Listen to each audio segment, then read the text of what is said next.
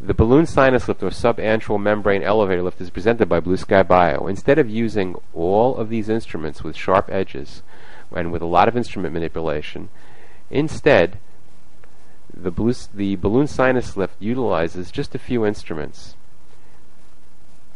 Instead, it uses just a balloon, which is filled with fluid, and a few instruments to begin the membrane lift.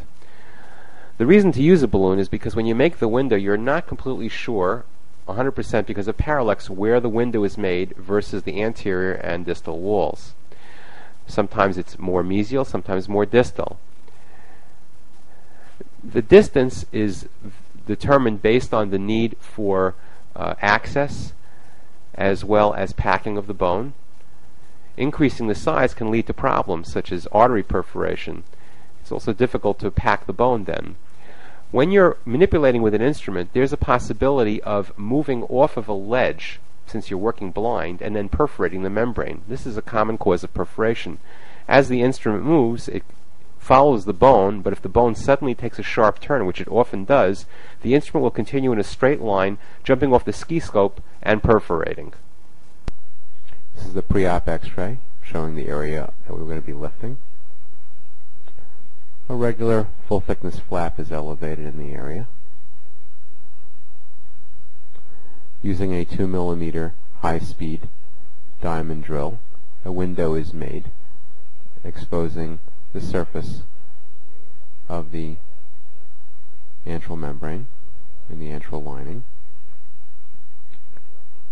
Then a simple Columbia 1314 perineal curette is used to begin elevation of the sinus by teasing it away from the bony walls on the mesial and on the occlusal, creating enough room for a 3 mm balloon to slide inside.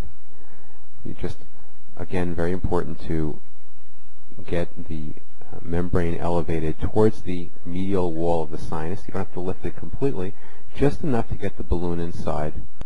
Okay, we're going to insert the balloon into the area. Now we're going to inflate the balloon approximately 1.5 cc.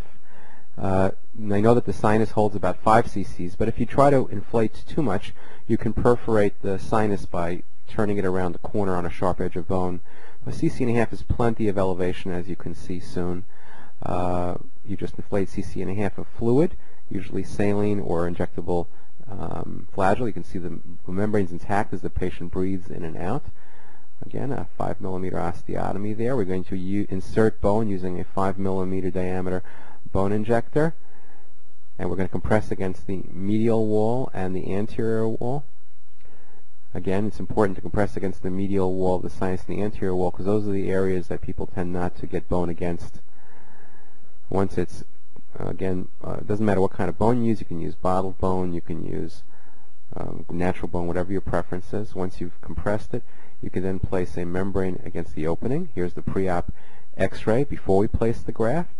And now here is the post-op x-ray showing the graft in place and well contained and compressed.